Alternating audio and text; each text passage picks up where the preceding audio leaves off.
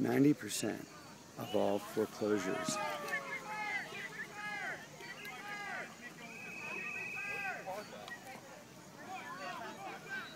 My name is T. Patrick Murray, and I'm an award-winning filmmaker. I've made 4-star films such as The Last Game, it was on ESPN. It was called perhaps the most exciting movie I've ever made, perhaps the best documentary ever made, and by Ain't It Cool News, and most importantly, it was also called the most exciting movie ever made and the best sports film ever made. It doesn't really matter. The best one is the Ain't It Cool News. Critics have said it about my work that one film I made, The Last Game, was called the best documentary I ever saw about a critic. Anyway, it's really not about my filmmaking ability as much as it's about the message or the truth or what I presume to be true or what I'm alleging is true. Is it true? Am I full of shit or am I wrong? Is JP Morgan not an evil corporation? Are they not doing the illegal things that I'm saying? Well, hey, maybe I'm wrong. I admit that. That's what this film's going to find out through both the judicial process and through the process of using the film itself to have public opinion dictate whether or not these assertions I've made about their frauds, these assertions I've made about the relief that they owe all of Americans, anyone that's ever had a mortgage, not only Chase, but all the major banks. They have committed fraud of a nature that has not been discussed, besides the typical things that we all know about, like robo-signing, not having the note, and all these other typical things, which are very true and very valid. There are other things that are much more nefarious, much more subtle, much more obfuscated, tough word, but hidden. And it took me 3 years to teach myself how to be a serviceable pro se litigant or lawyer, because I couldn't afford a lawyer, even though my wife is a lawyer, but she hates being a lawyer. She's also a chemical engineer, calculus teacher, and she has an MBA, so she's nuts in terms of smartness, but she likes to cook, and she just loves cooking. So she cooks and teaches calculus. So anyway, here's the point. I become the lawyer I was the lawyer, and I beat the JP Morgan Chase.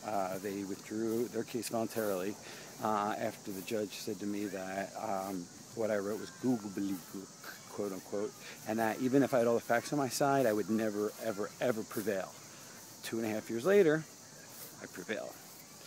Well, about a couple months ago, these guys actually started to sue me again. They began to basically start the process over and sue me again. The thing is that when you sue somebody for foreclosure, or for any matter actually, in the state of Pennsylvania, I don't know about other states, in the beginning it says, there's this thing called a cover page, and it says, is there any related cases? And why is this important? Well, this is important because if you're dealing with any type of dispute of any kind, the judge or the jury or the judicial system needs to know if there's been any other adjudication or process resolution or anything going on related to this issue. They lied and they said, no, there are no related cases, and they started a new one. Why? Because the one that we had done in 2009, which I beat them at, basically exposed them greatly to liability of both civil and criminal nature. And what were those things? What did I find out?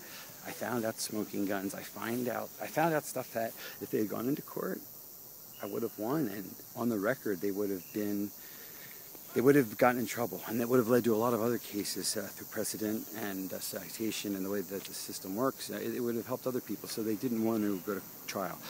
They just tried to do a default judgment on me using the 2009 case. Think about this. They sued me 2 months ago for 2012. I answered it. Well, I did preliminary objections. I'm dealing with the case. In other words, I'm in the thick of it, right in the middle. Preparing my answer, doing my counterclaims, etc., etc.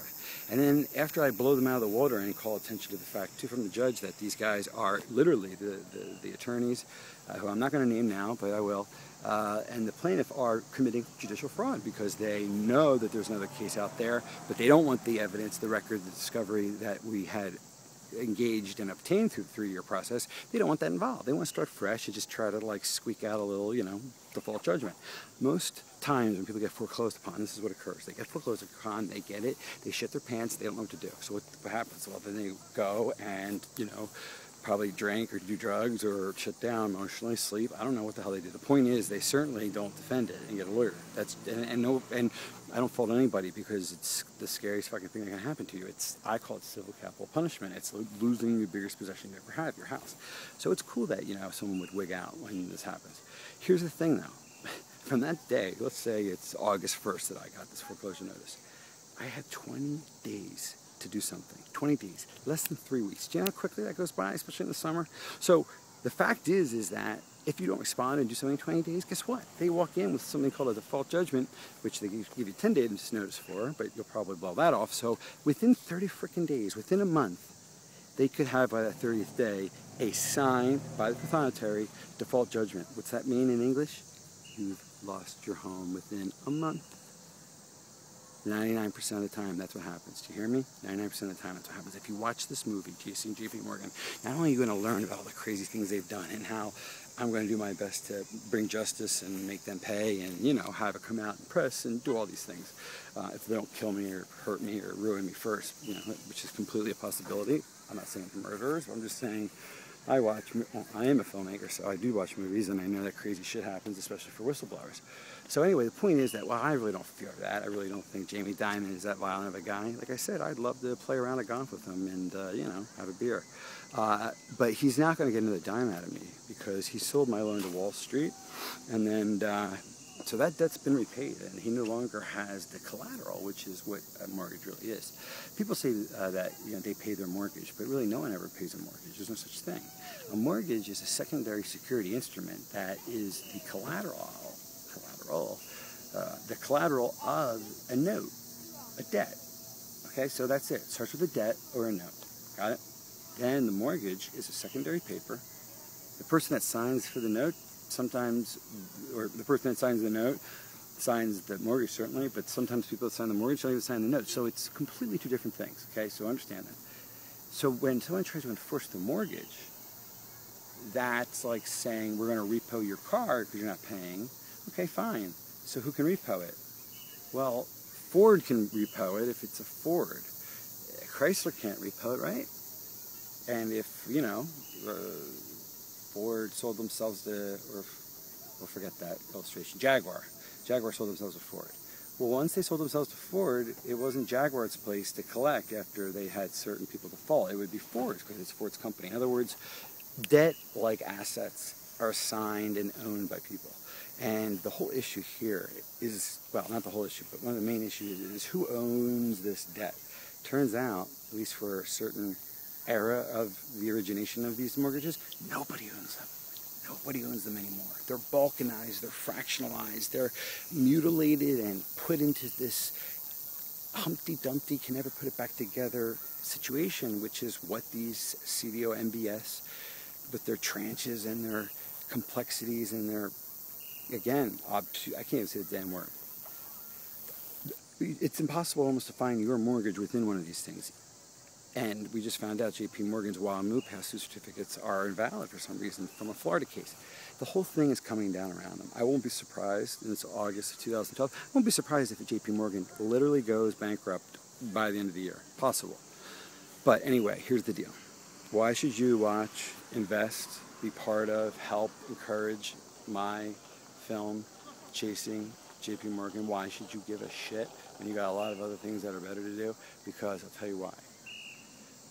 Not many times in life is there an opportunity to take such a powerful organization that's fucking around with all of us, making us pay front-loaded interest unfairly, not disclosing it to us, not rebating us that prepaid interest when we bail out in 5 years and sell our home or get refied, which is what they should do, cut us the difference between the advance interest we paid and what we actually used in terms of the time value of the money. Trust me, I make this all clear in the film. But here's the thing. Anyone that listens to this film, I can't guarantee you anything except knowledge and a shot at getting paid if you've been injured like I have. And how have I been injured? Well, I have been foreclosed upon by a company whom I paid every payment for about 4 some years straight, more than $250,000 I paid back to them. Borrowed $600, paid them like $268, okay, by the time I had my first default, which was September or November, I think September of 2008, so 4 years ago. So I've been living without paying my mortgage because we've been in three cases, and this is the third. And the point is simply this. My case is interesting and all that, but that's not really worth making a movie about. The thing that's really worth making a movie about is this aspect that I'm trying to create a class action for, which is about the fact that the interest that they give you, that they say is 6%, is a lie. There is no such thing. I will show you the math where 6% is 580% effective rate in the first year. And that how anyone that tells you that that's bullshit or that it has to be that way, do the following. Take the amount, let's just take $100,000, okay? $100,000. Let's figure this out, okay? You take the amount owed, 100 grand, and you divide it by 360. That's 30 years of, that's 360 payments is 30 years of payments, okay? Got it. You take that and you divide that. You get a number, okay? I don't know what the number is off the top of my head, but you get a number, okay? If it's 6%, okay, well then, and this is the fun part. Let's say they get 6% every year, which first year would be $6 grand, but because we're paying down the principal, it should reduce the amount of interest, right? But let's have fun. Let's just give them 6% every year for 30 years, okay? Just to be generous, and that's how crazy this is. Wait till you see how this works out. So ready? We gotta pay the 100 grand back, and then we have $6 grand a year for 30 years. So 6 times 30 is 180. So we owe a grand total of $280,000. And 100 grand is principal, 180 grand is interest, which is, by the way, not a true interest figure. It is one that I'm just giving them and saying that there's no reduction in principal the whole time. They're just going to get that straight out type of interest, just to make it simple. Okay, now, take that amount of money we owe over 30 years and divide each by 360, and you'll get a number, and add those two numbers up. That number, that payment, okay, is going to be to the penny the same as if you were to go into a typical mortgage calculator where they'll say, hey, compute your payment. Put in 100 grand, 30 years at 6%, and you will get a payment every month what the payment is. And that payment has a dynamic relationship about how much goes to the debt and how much goes to interest. My whole argument is that there's a fraud in that instead of making it equal and paying back the interest over time correctly at the 6% rate that's advertised, they do it in a way where it's 580, then it's 107 in the 5th year. It doesn't get to 6% till the last freaking year. So it's a crime. It's not disclosed. And then, even if it was disclosed, people don't understand it, and the least sophisticated debtor rule validates that. And the final thing is, even if they disclosed it and gave us fucking pictograms and explained it to the biggest fucking idiot there is on the planet, it's still illegal because they don't give us our money back when we bail out by selling the damn house or refining. Because at that point, if you got out of a loan in 5 years instead of 30, then you don't owe 30 fucking years worth of interest. You owe 5 years worth of interest because you've given their money back. Interest is time value of money. So they presume when you got closing that you're going to have this for 30 years, that you're going to live the rest of your life and you're going to be happy. They're not going to take into account your divorce and, you know, when you go to rehab for AA and, you know, whatever the fuck your deal is. The point is that that's how it's set up. And that's fine if it's set up that way, but even if you go 30 years with it, it's still unfair because you shouldn't be paying at that ratio. You should be acquiring equity or ownership at a steady rate like they should be acquiring their profit or interest. That's fair, that's reasonable, that's actually the way Iceland did it until the bankers, I guess, took over. The point is that it makes sense, and if you just do what I said, you'll see that then there's no mathematical imperative to do it. It's not like, oh, we got to kind of do it this way because to make it, this is one argument I've heard, to make it affordable for you, you know, we're going to have to do this payment this way, and that's why we put so much interest on the front end because, you know, we have to make it really affordable. Fuck that, it's the opposite. If you want to make it affordable, do you actually, no, let's just go one final thing. Let's say we took that interest, that will go down. 100 grand first year, we pay 6 grand of interest, okay? Well, if we're going to pay in 30 years 100 grand back, that means, I'll tell you right now, every year we're paying back $3,333 basically, right? Okay, so that means that in, ready, 10 years, we will have paid 33 grand back. So we will be paying interest only on 77 grand. So while the payment that's fixed for the repayment of principal will always stay the same. In my first example, I kept the interest at 180 just to make it simple. Now actually recompute annually what the new interest rate is, because it goes from 100 grand, 100 grand to 6% of 97 grand roughly, and 3 down from there. In, again, 10 years it's down 33 grand. In 20 years it's down 60, it's down to owing 33 grand. So my point is that your payment would actually reduce itself over time.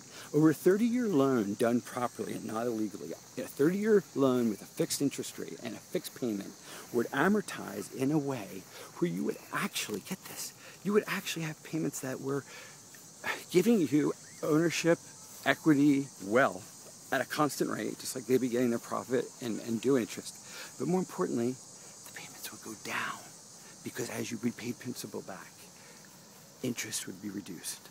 So why don't they structure it that way? Why the fuck do you think they don't? Because they're fucking criminal pigs and they want it. They just want it and they can take it. Why am I making this movie? I'm not the fucking smartest guy in the world and I'm no fucking... I just understand that this happened because I had to fight for my freaking house to stay in my house, and I had to read every fucking book, and I had to go through every page of thousands of pages to learn this. And the fact is, I learned it, and I'm passing it on to the world, and I don't know what's going to happen with it, but I'll tell you this. If there's nothing done about this and people keep paying a mortgage that is literally financial rate 580%, the mob is fucking looks like mom and pop shop compared to that. Think about that. 580%. Year 5, 107, I think it is, okay? Whatever the point is not right at all. Look how pretty this is. Check this out. Isn't that pretty? Pretty flowers. Pretty. It's very pretty where I am right here. Pretty. There's the moon. Pretty. Football. Clouds. Anyway, all right, listen, I'm done here. Point is this, right? I'll tell you now. I thought I had this big wrap up, but I don't. Chasing, how about this? Chasing JP Morgan.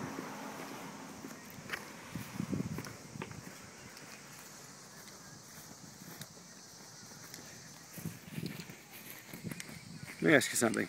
If you saw a crime happening, really right in front of you as you're walking by doing whatever you're doing, you saw some old lady get her purse snatched by somebody, a robber, a criminal, and run away with it, you have two choices, right? One is to do nothing, sit there, watch it, maybe feel bad for her, but not do anything. That's option number one. Option number two is going after that thief, that criminal, that person, and trying to get back what is the person whom they stole it from. It's the old lady's purse. So, in my mind, JP Morgan Chase is the biggest corporate criminal in the world. And they hold my mortgage and they're trying to foreclose on me. Well, I have evidence and reasons, and I can explain, and that's what my film will talk about, why JP Morgan Chase's entire structure of origination of mortgages to the foreclosure process is plagued with fraud and rife with all types of criminality, and both on a civil and criminal level, and on a state and federal level, and on an individual and a class action level, and